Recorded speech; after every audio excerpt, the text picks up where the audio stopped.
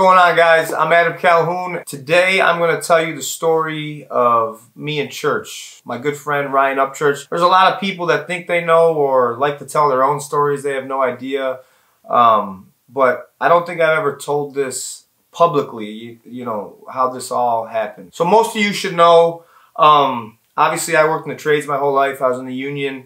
And one day I made a viral video. I'm sorry, bro. I'm just here to see Sarah. What do you mean, bro? I'm not your bro. And then I made a whole bunch more, and I didn't know what the hell I was doing. I was just putting out content, and because people liked it, so I just kept doing it. And I did that for about a year. One day, someone was like, "Oh man, Ryan Upchurch just posted this meme that you made," and I was like, "Who?" I didn't know who Ryan Upchurch was. You know, I'm just a regular guy working. I was never on the internet or nothing like that. I'm like, who the hell's Ryan Upchurch? So I go into his page and I'm like, hey man, that's my meme. You can tag me in that shit. And to which there was no response because there was probably like 50,000 comments. So he probably never even see my comment. But some time went on and people are like, you and Ryan Upchurch should work together, whatever. And then one day he messaged me and I actually saw it and we got on the phone and we talked with each other.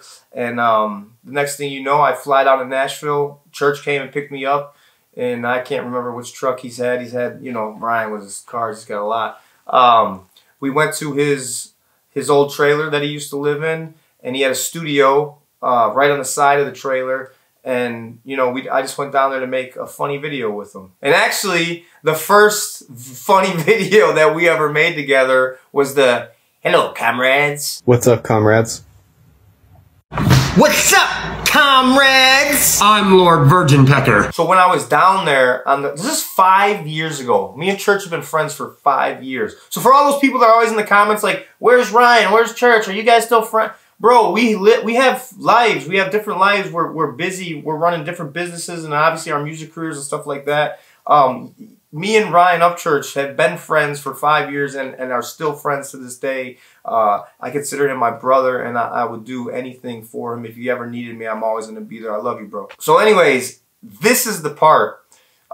We had got done filming the Antifa, the Comrades video, and he's in his studio, and at that point in time, he was actually writing and recording the Black on Black Johnny Cash. Black on Black Johnny Cash. And I'm sitting there, you know, on the couch, and I'm watching what he's doing and stuff, and he's got the beat playing, and he's writing in his phone, and I'm writing on paper, and he looks over and he's like, hey, what are you doing? And I was like, I'm just writing lyrics down. He's like, you rap? And I'm like, no, I mean, I used to back in the day, you know. And he's like, no way. And he's like, let me hear it. So I jump up and you know, we're just in the studio, and I put the headphones on and I rap what I wrote. And he's like, that's crazy. Like, whoa, you know. Little did he know, and maybe little do you guys know, back in the day, you got to understand something. When I was 18, 19, 20, 21 years old, 22, you know, for many years I slept on people's couches. I was homeless. You know, I lived in like a trap house. I was recording rap shit. Back in the day, you're talking about 99, 2000, 2001, you couldn't just go in the suburbs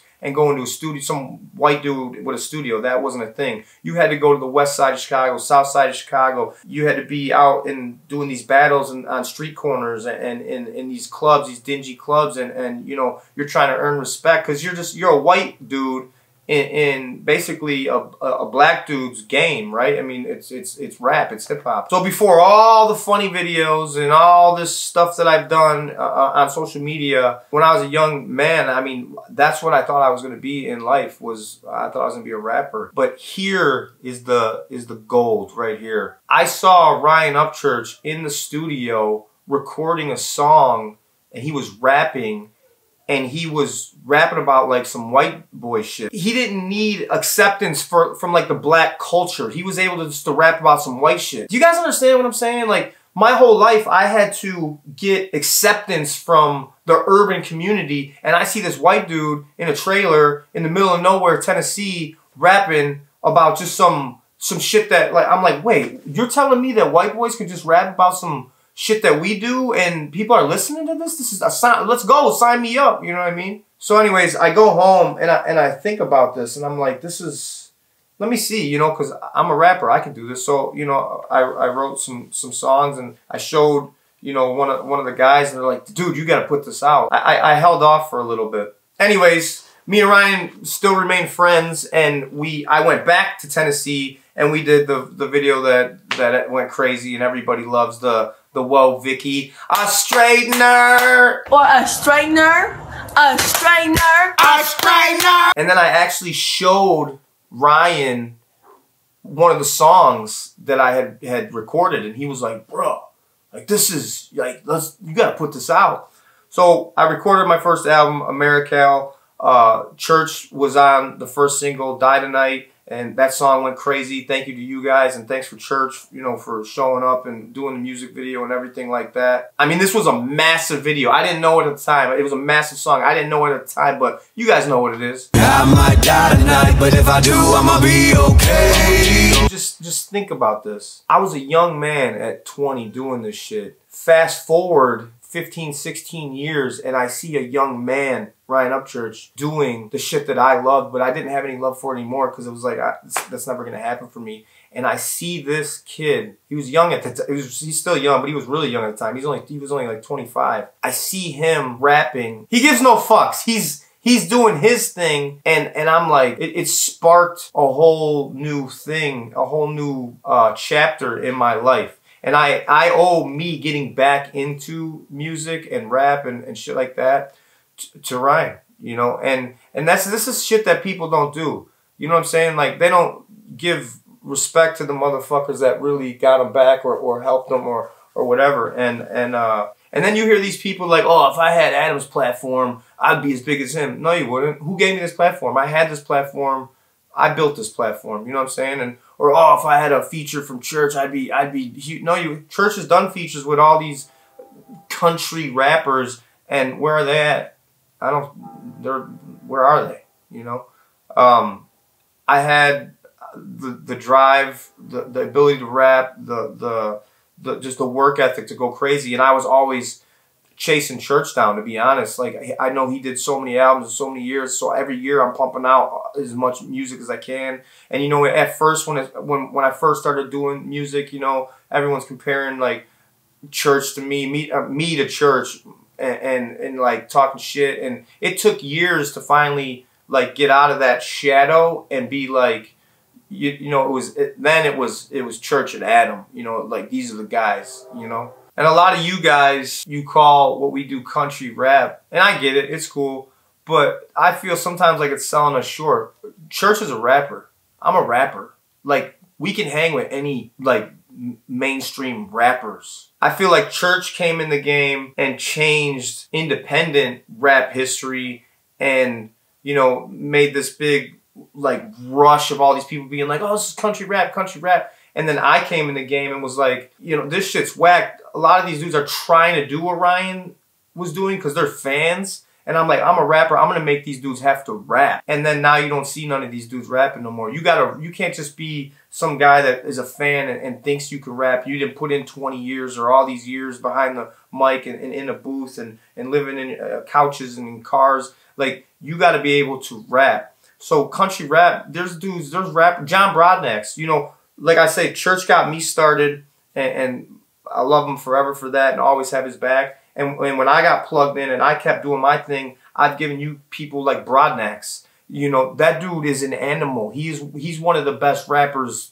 period. And I've helped a lot of people out in their careers. You know what I'm saying? I'm always there. I always show up for the good guys. You know what I'm saying? I do this for the good guys.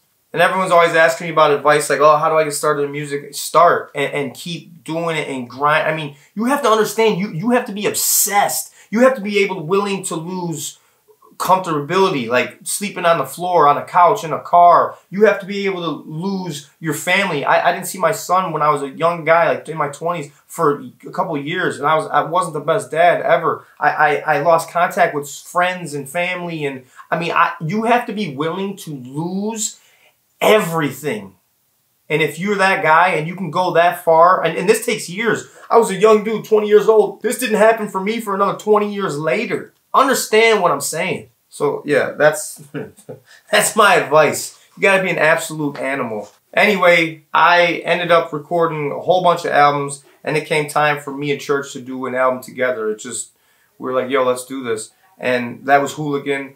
And I went down to Tennessee, and it took us, I think, like 10 days. and we went at it and never stopped, you know, every day in the studio and pushing each other and shit like that. And, you know, we're riding around in his Lamborghini, he's drinking chocolate milk, and, you know, we're stopping at gas stations, people coming up, and it was just a really great experience, and it was super dope. You know, it's something that's timeless that hopefully lives on forever. And I didn't stop there. I kept going, dropping more albums through the whole time. That's my boy, that's my guy. Out of all the guys you meet in this industry and social media and music, it's most of them are trash people, garbage human beings. And, you know, me and Ryan have been friends and still friends to this day. You know, there's lots of times you guys don't even know we're sitting out by his bonfire and, you know, just sitting there. You know what I mean? He's been around my son, and it's been a really good relationship. And you never see me around people that are shit people. You know what I'm saying? And I'd like to say the same for Ryan. It's actually very cool. I was there with him when he had the trailer, right? And I lived in this little shitty duplex. And then I remember when he got the house up on that hill. Ryan, what the house, you know what I'm talking about. I love that house. It was a beautiful house. You know, and then I had a townhouse. And then, you know, he got Ghost Ranch, and, you know, now I'm in this house. And it's just like, you watch our careers and you watch our life, and he's became a young man. I became an older man. I got grays now, and you know what I mean. Taman's 22, and for everyone who's always asking and they don't know the real deal. Hey Kev, hand me that real quick. Like this music shit and all this social media shit, it really changed my life, my son's life, my family's life. You know what I mean? That's a picture of me and Taman, which is one of my favorite pictures. But this most legendary picture in my mind, in my opinion, I mean, come on, man. That's a whole other story. Jelly Roll and Struggle Jennings. I mean, those guys have helped, you know, those are guys that I call when I need an outside opinion or advice, knowledge. Jelly Roll is crazy with that. That's a guy that I can ask anything. He's always there. And then, of course, you got Struggle Jennings, who's always like, Bubba, come on, man. It's amazing. This is great. You know, Struggle's always very positive. But those are the guys, man. Struggle Jennings, Jelly Roll, and Upchurch. And Demon Jones, of course. I call him Leonard. The guy in my life who was my father figure was my grandfather. And he was the best man that I knew. And actually, this is me and Demon Jones. I call him Leonard. And he'll actually answer to it. Like when we were on our tour 3 years ago or whatever, and you know, we're in the venue, and I'm saying Demon, and he can't hear me because everyone's, you know, saying his name or my name. I'm like, hey, Leonard! He'll look across the room, you know. That's a guy that's filled with knowledge. He's a good man. He's a family man. He's all about his kids, and it's just what I'm telling you guys right now is shit that's behind the scenes that you never see. Obviously, I can't tell you everything. I can only tell you, you know, a lot of questions are always asked and stuff like that. But when I came in and started until now, where it is now, the guys that I've mentioned have grown this independent scene and this, you guys call it country rap, and that's cool. I'm not going to argue with you about it, but we've grown that scene to where it is today, and I'm just grateful to be a part of it. And those are my friends, those are my brothers, you know. And a lot of people say, you know, Church is number one and I'm number two, and I'm okay with that. You know, I'm more like you know, even Church will call me like the 50 Cent of this shit, and that's how I feel too. So, and Church is just kind of a different artist. He could do whatever. He could do country, do rock. He can do that old school, like the oldies. He could do rap. That's the thing that I love most about the music that we do, and I think that's why you call it country rap, because I have songs like Clean Money. You know, that's not a rap song. That's just a badass song. I mean, you guys know it. Not sure what y'all doing. I'm putting hard work in. Yeah, this music has elements of country, elements of rock, elements of rap, and I always pay homage to the rap shit. You know, my rap knowledge goes deep. I mean, I grew up listening to Big L. I'm not talking LL Cool J. You know, I grew up listening to Big L, Goody Mob. You know, Old Dirty Bad, Wu-Tang. You know what I mean? Jay-Z, The Blueprint 2 was one of the best albums. I think that changed rap, changed how I rap. And that's another thing you guys notice. I'm very heavy East Coast. How I rap is very heavy old school East Coast. You know, even Dipset, that shit was banging. Cameron's one of my favorites. Obviously, Outkast, a lot of the Southern rappers. I mean, there was just different eras, and I've been around them all. And as far as music in my ear, I love it. But anyways, that's the story of me and my good friend Ryan Upchurch. That's my brother. For everyone asking, there's your video. I love you guys.